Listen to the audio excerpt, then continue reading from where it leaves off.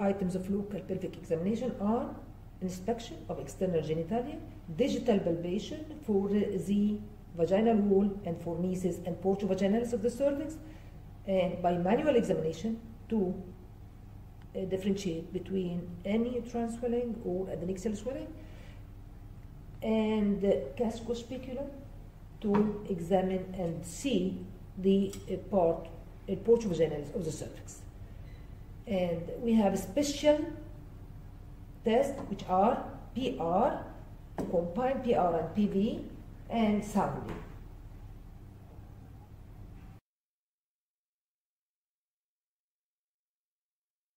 We will start by the inspection. Inspection for the external genitalia. We can see here the mons veneris, here the two labia majora, which is the fatty part and containing hair, and separation of the two labia majora by the index finger, and the thumb of the left hand. We can see the two labia minora and the clitoris. And separation of two labia minora, we can see a triangular pinkish area, which is the vestibule.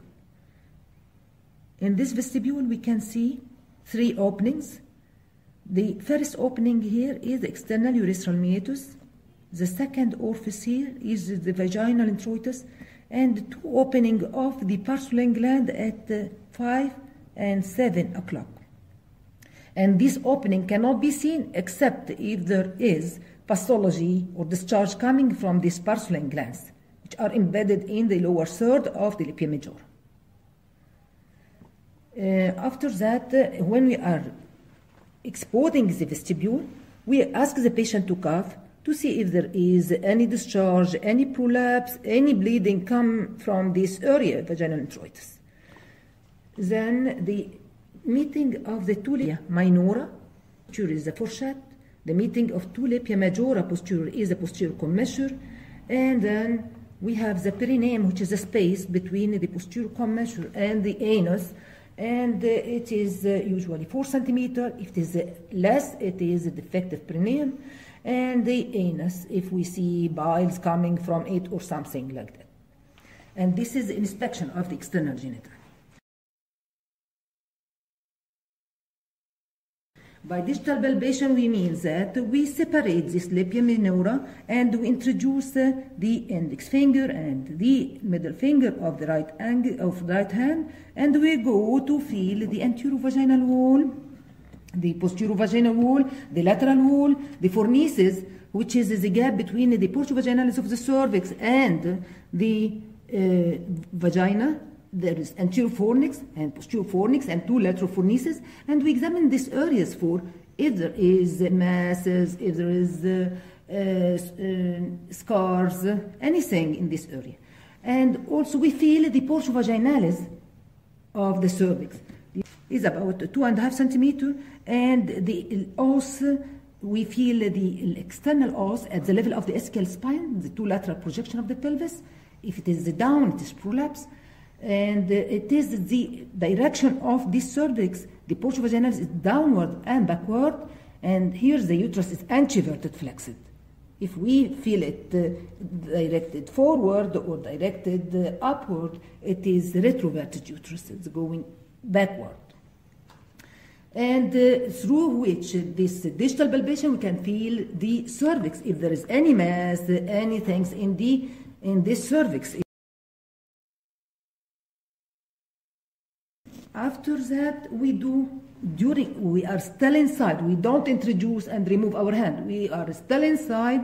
We put our hand. If this porta vagina is directed downward, we have to put our hand, our vaginal two fingers, the index fingers and middle finger in the anterior fornix, and the other left hand on the lower part of the abdomen, meaning in the suprapubic region, to do the bimanual examination.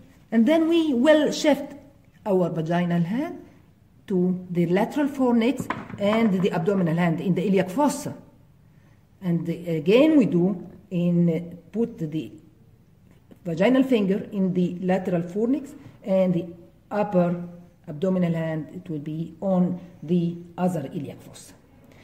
The aim of this bimanual examination is to differentiate, to feel if the uterus is normal, if the adnexia when moving laterally is normal, and to differentiate if there is mass. Is it uterine mass or adnexial swelling?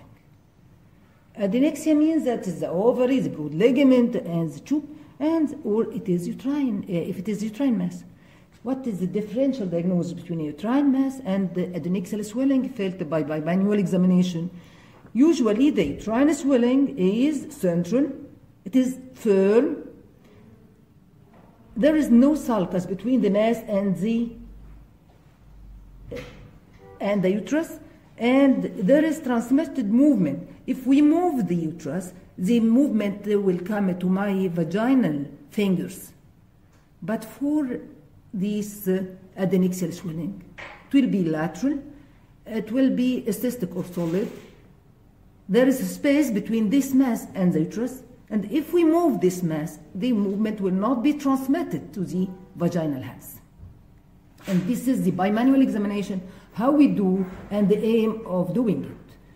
After that, when we are going back to withdraw our hands, we have between the junction of the upper 2/3 and lower third of the vagina, we ask the patients to catch my fingers to see the tone of the levator ani in cases of prolapse. Is it okay or not? Again, when we are withdrawing, we have to catch the porcelain glands at both sides. If they are felt enlarged, there is pathology. It is either infection or malignant. After that, we withdraw. Cusco Speculum. Cusco Speculum is double blade and self-retaining casco, which means that it has a screw to fix it at this position.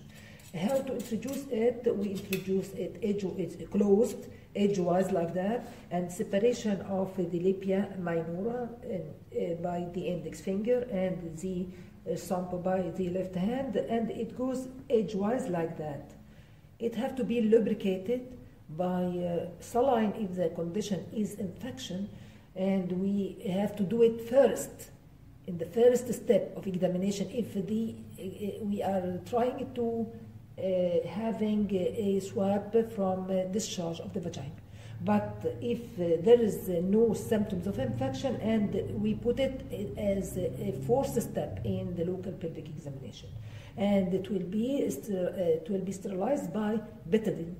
And then go edgewise till half of the vagina, and we rotate it like that, and we have to open it to see the portio vaginalis of the cervix, and then we have to lock it to be self-retaining and start to look at the cervix, portio vaginalis of the cervix, to see if there is normal portio vaginalis, or there is chronic cervicitis, or there is a cancer cervix with a cauliflower mass and ulcer, induration, anything like that. So we have to put this casco in cases like routine pelvic examination. It has another indication during introducing an IUD in cases of doing pap smear, and in minor gynecological operation like TC, the dilatation and the curettage.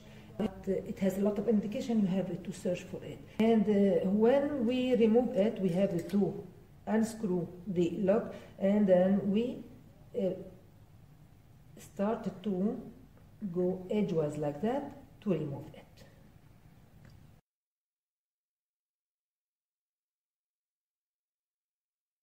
Rectal examination by introducing the index finger of right hand in the rectum, and it is done for special indications like inversion, and to know if there is rectocele or not, as the anterior rectal wall come from the posterior vaginal wall like that.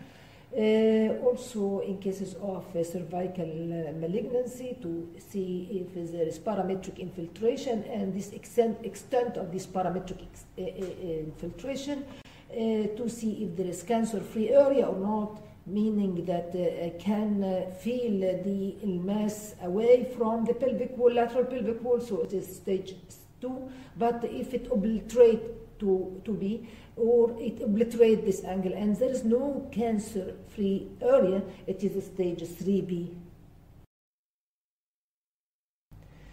Then as a combined PR and PV, we introduce one finger in the anus and the other finger in the vagina, and this is done in cases of rectovaginal fistula, in cases to differentiate between enterocele and rectocele. When we ask the patient to cough and the impulse come to our tip of the fingers, it is enterocele. If the two fingers separate from each other when coughing, this means it is rectocele.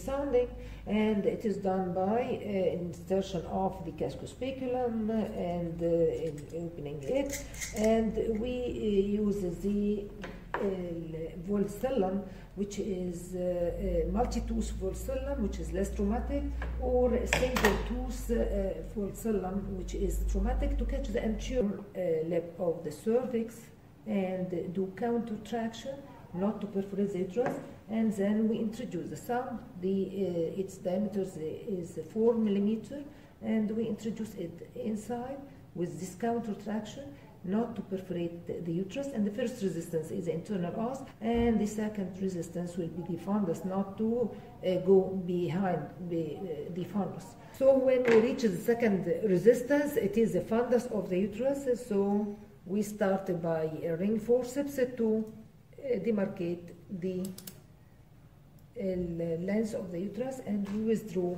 the sounds and see how many centimeter is the length of the uterus. And why we do the sounding? To measure the length of the uterus for insertion of IUD, to measure, not to perforate it with the IUD, to know the direction of the uterus, if it's anteverted, flexed, or retroverted. Cases of presence of a polyp, to differentiate if it is endocervical polyp or ectocervical polyp.